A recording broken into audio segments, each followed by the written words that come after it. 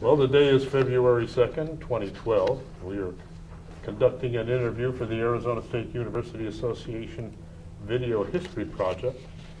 We are located today in the ASU Community Services Building. I am Bob Ellis. The technical staff today is John McIntosh. And Dave Schatzley is our director. Also in attendance is Linda Van Scoy, chair of the ASU RA Video History Project. Today I will interview Charles Raymond Allen. Hi, Bob. And I should disclose that Chuck and I have been friends for over 50 years. My name is Charles Allen. I served several tours at ASU as a student, as a faculty associate. That title, Bob, faculty associate.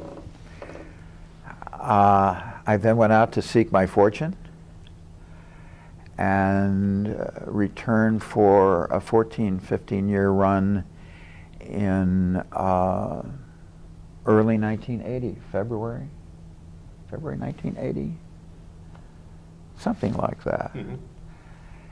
And I had several titles, and the title at my exit interview was general manager,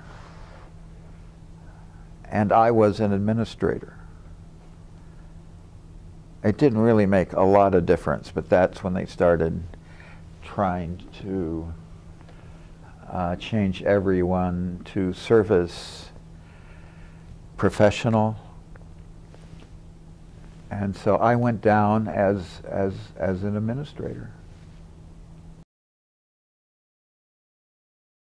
I was born at St. Joseph's Hospital on North 4th Street, a few blocks north of Van Buren, in 1938.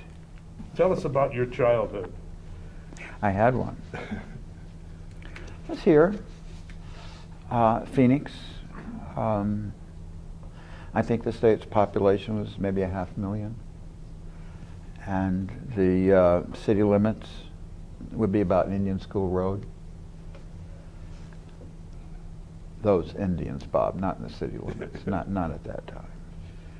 So all of the Indian health and schools and so forth were just across the line. And it was a great place to grow up. Everyone knew each other. For example, if my mother wanted to go shopping, she would take me to my grandmother's house on 4th Street, just below Roosevelt. They'd flag down the trolley and put me on, and you simply stayed on until they flagged it down and said, "We'll take him back." And so you spent all day going, you know, from Washington and forth up to Indian School, and then back down. It was very interesting. And then television came along, and I was really interested in television, and this was starting to bother my parents because there seemed to be no way you could make a living with it. And Phoenix had one station, KPHO Channel 5, 1949, and it was on the air several hours every day, not too many hours. Everything was on film. So let's say a politician was killed, they'd be dying over and over in Phoenix because they would film the newscast in New York, and then the newscast would be sent to Chicago or somewhere, and eventually it gets to Phoenix weeks and weeks later before the transcontinental cable. And but I spent every minute I could at Channel 5, and eventually became a cable puller for several dollars a day, because they couldn't get up to $1 an hour. And all the hamburgers You could. Yes, because they made hamburgers. Ruth Dunlap made hamburgers for the crew because it was part of the compensation package before she did her local cooking show, Cook's Corner Bob. I was heavily influenced, as was everyone else my age, by the Depression and what it did to families, and World War II, and while World War II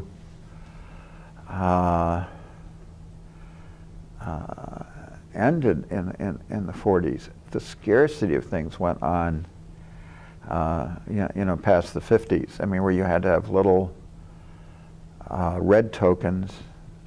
Were red tokens for meat or gas?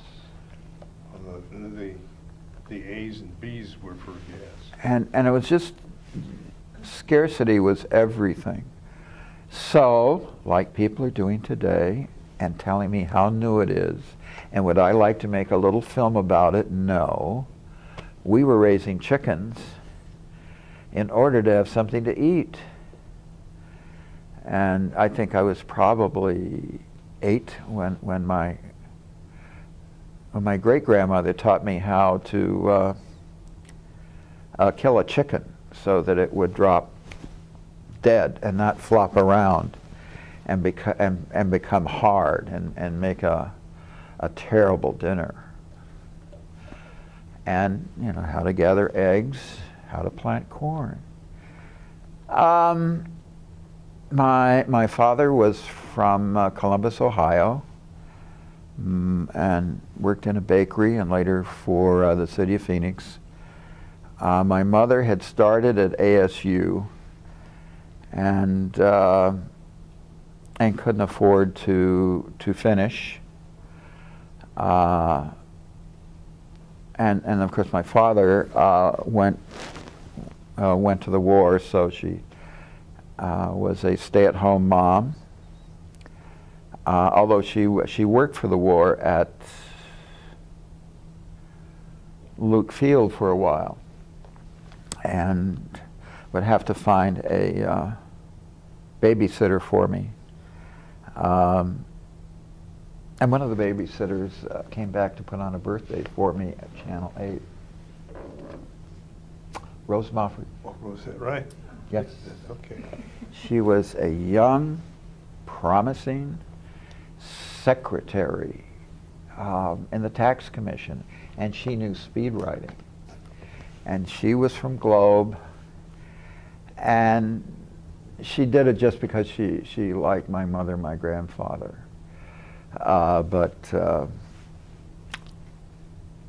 So there were some. So a lot of time was spent in the living room, where my father had a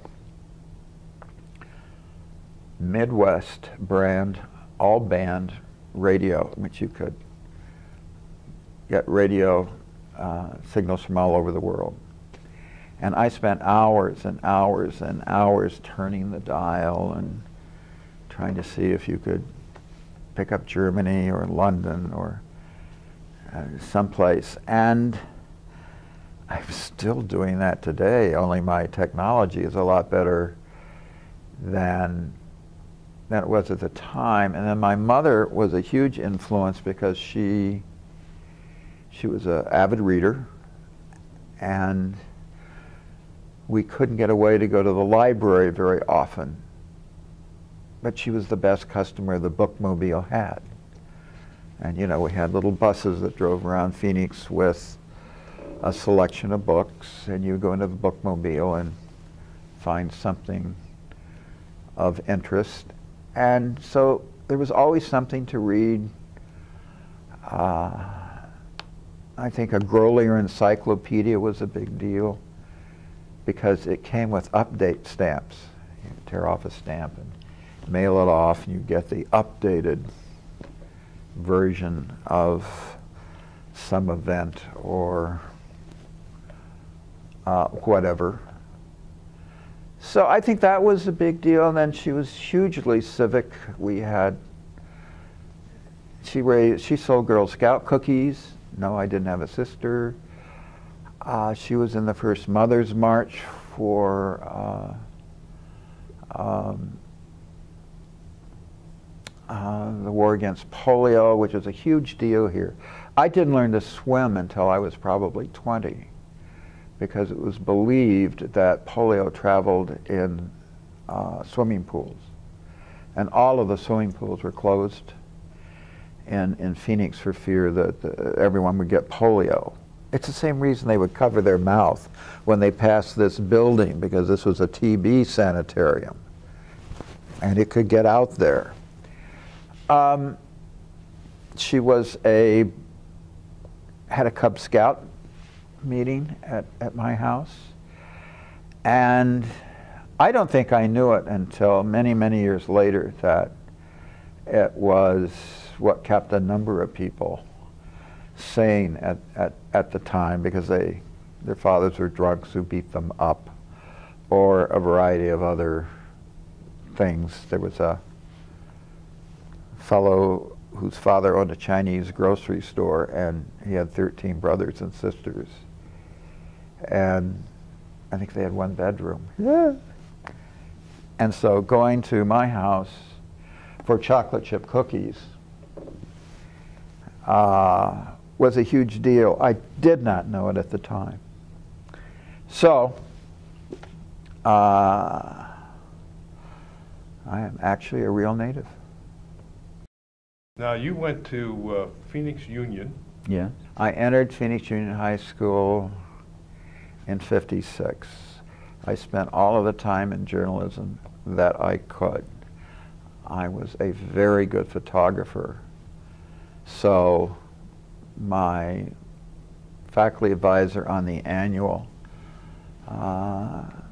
got me some freelance work with the Republic, shooting sports at Phoenix Union, which was the sports capital of Arizona. All state in everything, every year. And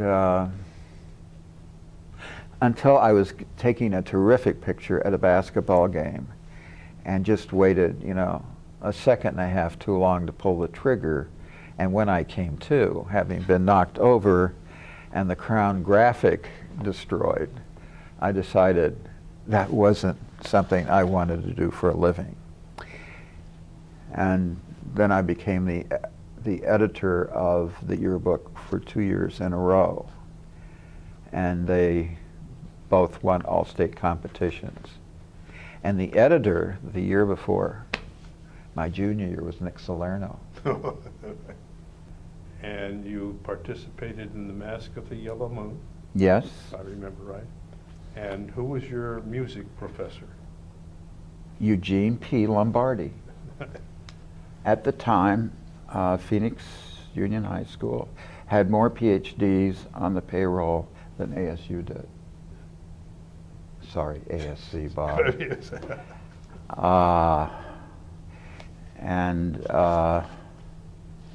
Mr. Lombardi was our orchestra conductor, and Harvey Zorn was the band conductor.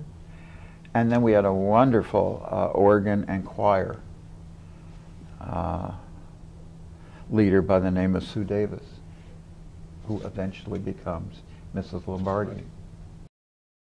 My first station was in my bedroom. Okay. And you'll find this is something that people get into this business. Having built a station, you know, with an audience of one, if your headphones worked. And I had a radio station in my bedroom, and it caught fire, and that we signed it off after that. The landlord, my parents, said no to that. But yes, I had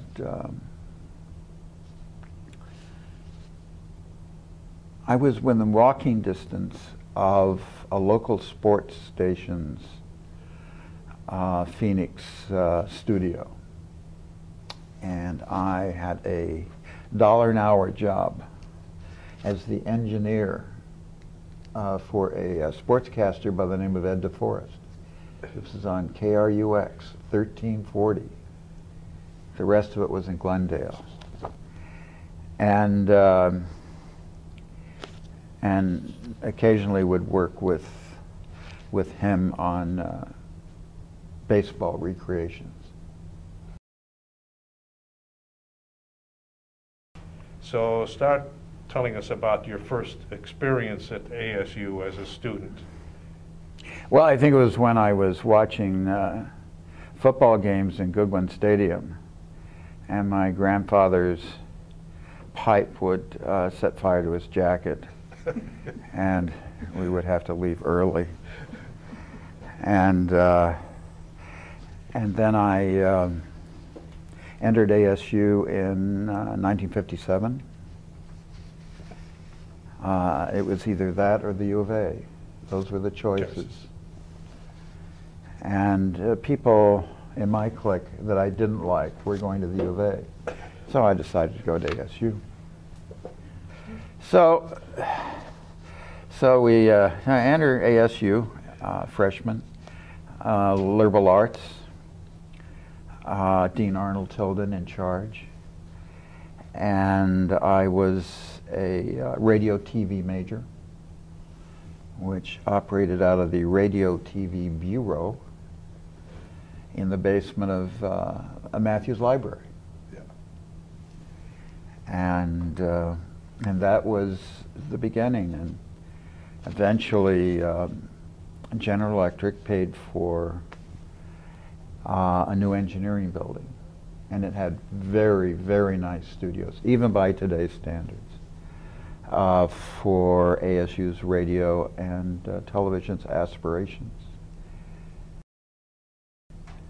And there was the name change was coming, a big effort to try to change ASC to an ASU, and it was going to be a public vote.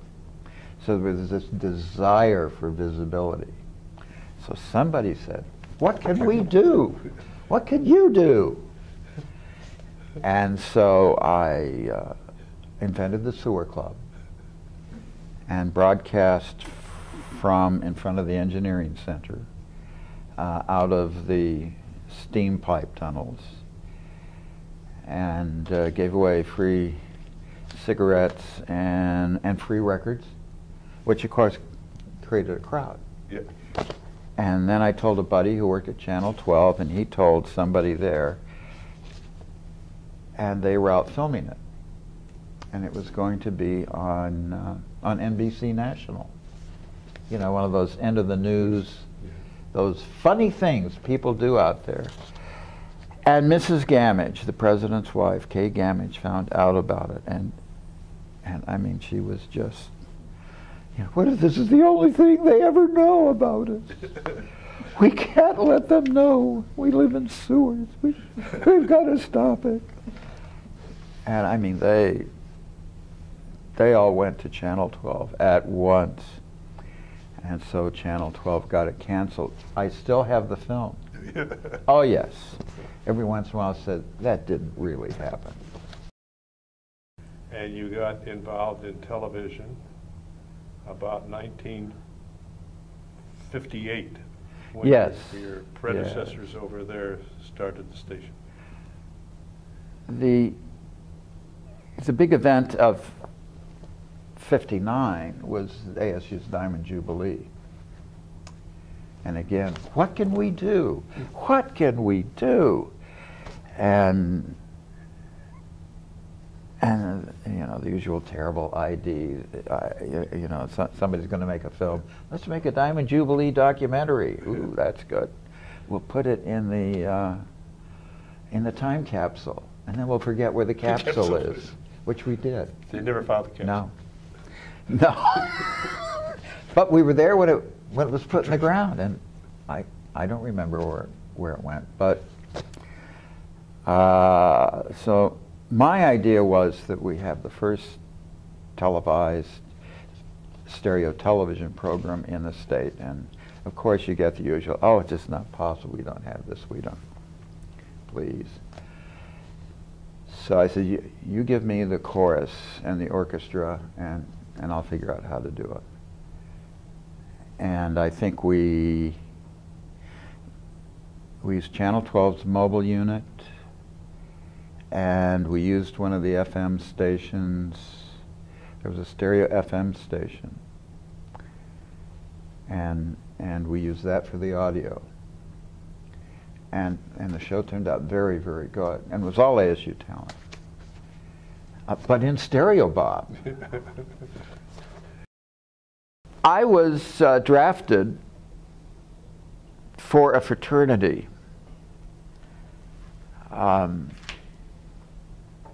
Twice. Once was Phi Sigma Kappa. A voice I worked for at the radio network said, "Charles, don't take it personally. We need your grades." and I went to a couple of pledge affairs there where they explained, you know, first there's the secret rite. You'll have to memorize all of it, and there's only one ritual. It's the Dean Malay ritual all over again. You know, if you stand over here, you're the sun, and if you're over here, you're a triangle. And that you'll only associate with people in this fraternity, and you know, you'll give up this radio stuff because we have gardens for you to dig, car washes, you know, you're to wash people's cars. And so I said, well, that's that. Here, Mr. Dodds, take your pen. I'm out of here. Then another fraternity came to me, Bruce Ballard, guy from Chicago. "Charles, we need your grades, or we'll be toast, we'll be gone, we'll be put on probation. And if you're on probation, you can't hold drunken parties, which is what attracts people to these things anyway." And we had a house off campus, a two-story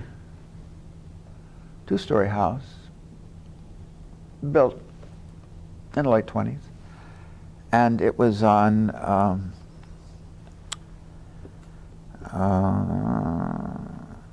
God, not Normal. It was way off campus. What fraternity was it? Sigma Pi. I mean, this would be in the middle of campus today, but not at the time. Anyway, there had been an outbreak of venereal diseases, and there was a joke that it had traveled on towels at Sigma Pi. And you know, I did not have much interest in this, and the people who were really interested were ready to leave. And then we had some people who were there because their checks were good or something. Everything was a very pragmatic time. So we had worked out a thing with the national chapter where we would close. We would go out of business on this campus. And knock on the door one afternoon and, "Why, Charles, I'm not surprised. I knew I'd find you in here." She didn't say that. She acted like she's Mrs. Gamage. And she said, "Well, you know, this is several blocks away from ASU today, ASC, Arizona State today, you know. But we have to think boldly and about the future. And I think the campus is going to come in this way." Of course. She's out there under the name of her real estate company buying up parts of Tempe. And we sold her our house, and she had the house actually moved someplace else, and I think it's gone now. Because the house was in pretty good condition as an old Tempe treasure. And then she held it until the university could afford to buy them from her. And I really don't think there was anything nefarious in it at all. It was, she's out there dreaming of a bigger ASU, and you have to collect the property before you can plan new boundaries and new buildings and so forth. But yes, she was, and paid a fair price. I don't remember what it was now, but I don't believe she didn't know I was there when she showed up. How about the most embarrassing moment? You were part of it. I was never embarrassed. I was. We were in the engineering center, which still stands today across from the bookstore. And we had big windows, just huge, beautiful windows. And unlike everyone else at ASU, I didn't sleep. I had 4 or 5 jobs. I was a disc jockey who was paid in rating performance in cash out of a bag. Here, $500 a point. Mm-hmm. Of course, he went down, out.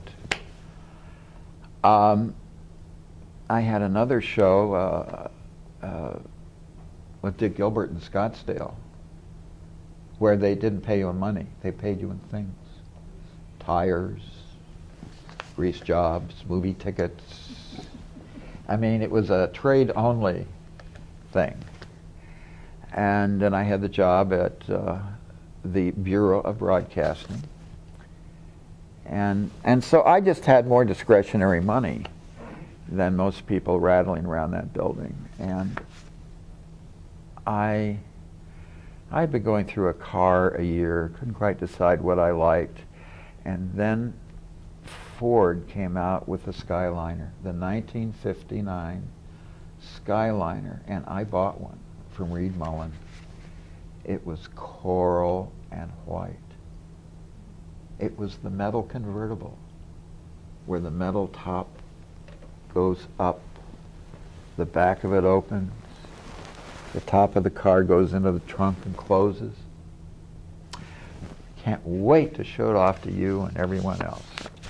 So I park it across the street from Channel 8. And then I go in and I open the curtain. See my car? The motor was on fire. The beautiful white top covering the engine had a black circle which was spreading. It was a 4-barrel carburetor. And it burned up right there in front of all of these friends, all these people I work with. I mean, boy, was I brought down to size, maybe below size. Jeez. I mean, that was just, I mean, I was a victim of my own show. Did I give you a good show? How often do you see a car that's minutes old on fire? I mean, it's great. Then, when did you graduate? You know, I wish I had brought my diploma, because there are those who don't think I really did. 1960, and it was the first year of Arizona State University diplomas. Unlike today, where people were extremely human, faculty, everyone, they were miserably paid. I mean, the most golden thing you could have here would be some little second contract for the summer. I mean, you were paid for 9 months out of the year, $5,000, $6,000 if you were lucky. I mean, it was, I always thought my advisor, Dr. Bell, was just, you know, a really friendly guy, because he and Ellen lived over at Palmcroft, whatever it's called. Yeah. And they'd have a potluck once or twice a week, and other faculty members would come over. What I didn't know until many, many years later was they were all broke. they could hardly raise a family on what ASU was paying. So the potlucks were a way of stretching their money and getting by. Now this is in 57, 58, and things got much bigger, but everyone really knew everyone extremely well. And they were, I thought they were really a very impressive bunch. I think that I was terribly lucky. I went to ASU in the first place, and the people who make a huge difference in your life are like Lois Halliday and Jean Lombardi in high school, and then there were people, teachers, professors in college. Dr. Portnoff, who just, no matter how wacky the idea was, she would sit you down. And she had an accent about like Julia Child. Where did this accent come from? And tell you it was really a nice little idea, but it could be a bigger idea. And it didn't have to be mediocre. Now let's work with this and see. And it was like throwing gas in my ear. And these were ideas for essays and stories, but she was priceless in terms of always being on the encouraging side. She maybe she didn't like you or Dr. Bell, I don't know. I'll get him so cranked up he'll do something worse than the sewer. The Gamages were very sweet. Mrs. Gamage once retained me. We weren't close friends. She forgot I was the sewer guy. But if she suddenly had to go someplace, they lived right in the middle of campus, she would need a babysitter for Gigi. So when she needed a babysitter, she'd just go out to her little white picket fence. You look good, you'll do. And call you over. And here would be Gigi, probably sitting around reading about the land values or water rights or whatever little Gamages read at the time, because she was a real estate expert, shark. And all of those people do kind of shape your life and what happens. And so I always thought ASU was a wonderful laboratory of learning, and I enjoyed all of it. I don't know if I would today. It's a very different place, and it's a very enormous place. So it's harder to make those connections than it was when everything. Arizona was much smaller. But while ASU was kind of small at the time, its aspirations were over the moon.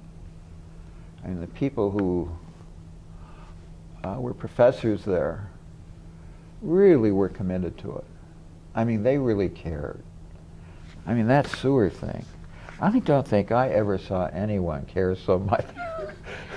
And while I didn't at all agree with her, I don't want to see her cry, for God's sake. And they gave me the film. They gave me the film after they had it seized. You went to work for two guys that started the station. I was working for them, getting a paycheck before they hired you. I know. I know. The hourly wage people didn't count. The little people. And then they hired a professional broadcaster, a professional announcer, who was going to bring professionalism, which obviously people who worked out of sewers and borrowed mobile units in the middle of the night were hardly professional. So we hired you to come in and teach us how real broadcasters worked, and you were our first general manager. And The second, well, you weren't the founding general manager. That was Dick Bell. Dick Bell. Yeah. Wonderful guy that we both liked a Yeah. lot. But he left. Yeah. I think it took 3 times at the legislature before they would grant us permission and the money to go on the air. KAET. Tell us about the call letters. Kate, we all had great ideas, and it was settled by the founding general manager, this wonderful guy by the name of Dr. Bell, who's the only one with national credits. He had written scripts that had been on General Electric Playhouse. Anyway, he had a logo he'd been working on of a school marm, which somebody explained to me was a teacher, a school marm, next to a little school out of his Ohio past, I guess. And the name of the school marm and the station would be Kate. And the closer he could get to Kate was K-A-E-T. And, you know, the smart people all knew it had to be Arizona Educational Television, but that was not the intention. It was to be Kate. I don't think she ever got on the air because Dick left for the University of Colorado, where he hired me in the summers while I was getting my master's at the University of Denver. And then there was another fellow that worked with you that came later in your career, was very important to you, Mr. Loper. Well, he was there running the Arizona State Radio Network, which had 60 or 70 affiliates. Not that many, probably 40. And they got ASU programs from us by tape. And every once in a while there'd be a tight budget. And we were not going to be able to send out another Western Business Roundup because stations really only took our programs to get the tape. And they'd erase our program and put commercials and things on it. So who's going to go out there? Not the university lawyer, Charles. We're out of business if we don't get some tape. So I would get my car. I think we were paying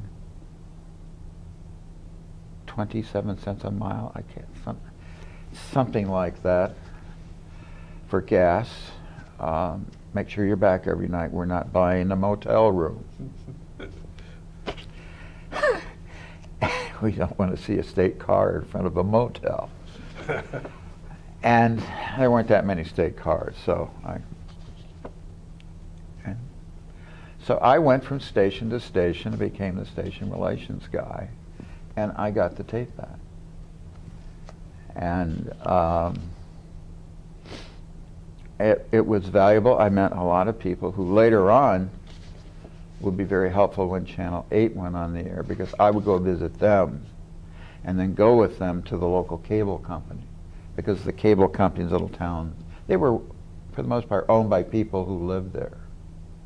So you go to Globe and meet with Willard Shoecraft, and he would see that 8 was put on the cable systems he owned, and he owned them, I think, all the way down to Safford.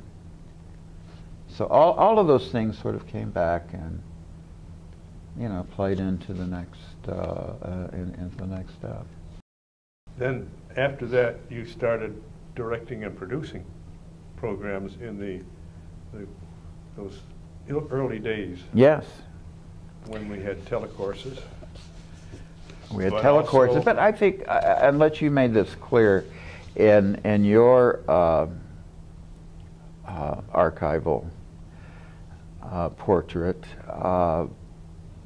I still think the most innovative thing about Channel 8 at the time is when we didn't have anything to put on the air, we went off the air.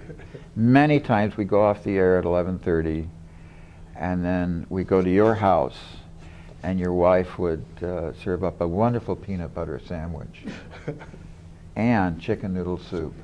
You couldn't beat it. And I mean, those memories have never gone away. And you know, if your manners were fairly good, you might end up with some of her cookies. She's closed the cookie business, which was that went on for quite a few years. Decades, Bob, decades. But then you tell us about those wonderful programs, and I do mean wonderful programs you produced.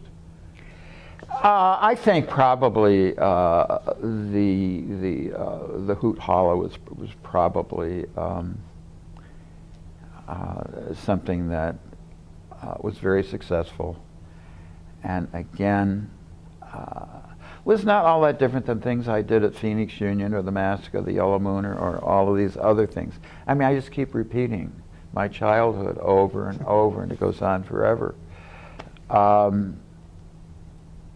And so we were going to put on an evening of live folk music in stereo, and we put it in next to the engineering center, where there was an inside patio with 2 cement ledges, and we put cameras up there, cameras you'd never seen before because they were borrowed, and we didn't have the remote unit, or it wasn't working if we had one, and so we had long cables. And Dolan Ellis was part of a very popular recording group, the New Christie Minstrels, at the time, and he agreed to be in it and brought a lot of his friends, and a lot of there were a number of groups from ASU that sang, and it was absolutely, I would say, in terms of production values, looked as good as anything you would see on any network. What was the most frightening thing about that? The most frightening thing about that? Students on the ledges. Well, that was about... I wasn't frightened by that. I was. Well, you know, you have really put up with a lot. I do understand why your hair isn't black anymore, and I'll take a big share of that. Yes, there was always a problem. What are the students doing? You know, you could just look up there and see. The only thing that worried me is whether they would put their girlfriends down long enough to get back to the camera. One of the terrific things about Channel 8, for most of the years I was connected with it, it used students in its productions, no matter how big or how important, and that gave them inspiration, it gave them resume material, it later got them jobs. And I think that's something that was not something that most public stations did. And it's something I certainly never regretted. Tell us about the cask of the Amontillado. Oh, you didn't really have to bring that up. Oh, God. Well, I decided I had a future in drama. And I did. It just wasn't going to be at ASU. So we were going to do Edgar Allan Poe's Cask of Amontillado because it was short. It was in the public domain. You know, Channel 8's favorite budgetary prize, 0. And we recruited some people from the drama department, some professors and some others. And the guy who played Montresor, you know, he's the one that gets sealed up. I think it's Montresor that gets sealed in the wall. Yeah. Well, anyway, he was a drunk. And, you know, I thought he had asthma. No. he was always drunk. Oh, God. And we had to have a long tunnel that went to the cave, and in the cave is where, in a niche, this guy gets cemented into the wall. So we made our cave out of paper mache. We had two paper mache walls, which once we got past the first one, the actors were walking down. Then we grab the first one and run it around and put it up here so that the tunnel would keep going. And the graphic artist by the name of Mike Abrinovich misspelled the credits. I don't know if anyone liked the program, but I sure heard about misspelled credits for years and years. And I think it really made me, it developed a tick.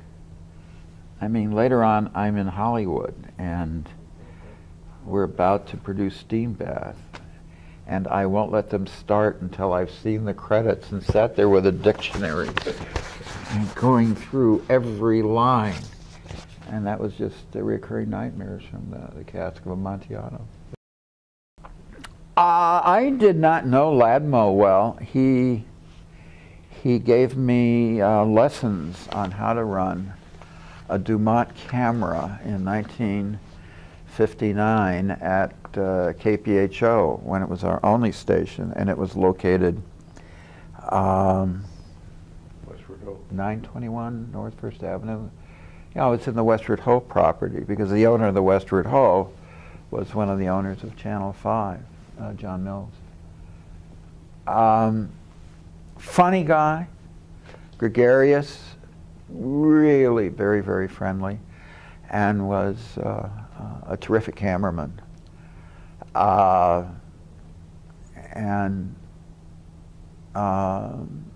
Wallace, really creative guy. He was the station art director.